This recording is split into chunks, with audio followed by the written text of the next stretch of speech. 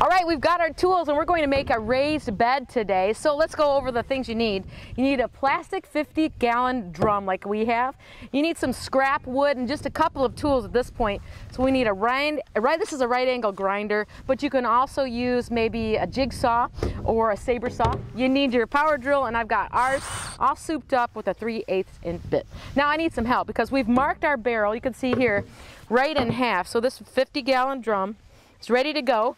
Bill, can you help me out? Sure. So we're gonna toss this up just to give it a good spot to cut.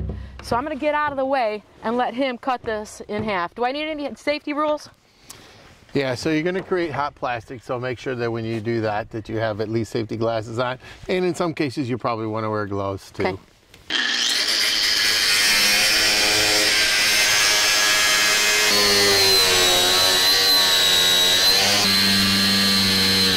Okay, so we cut our barrel, and as you can see, one half of this is a little deeper than the other half. And you can always use these openings as a little bit of drainage for your raised bed. So we did this for two reasons. One, because we wanted to get two barrels out of this, but another reason is some roots are deeper for some plants, some are more shallow. So this shallow bed we're going to use for things like lettuce and radishes, something easy that grows right on top. This side I'll use for something that grows a deeper root like tomatoes and peppers.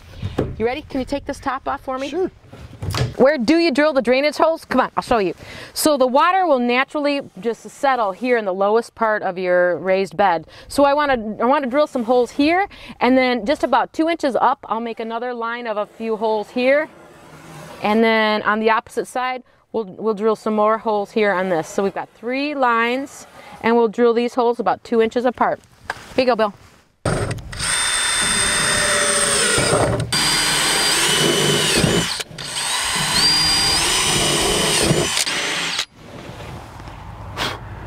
So you know it's all about the base, so let's talk about it. Let's measure these. This is reclaimed wood, and we've used an old door, 37 inches. I've got 4 pieces that are 37 inches and cross bucks here that are 30 inches.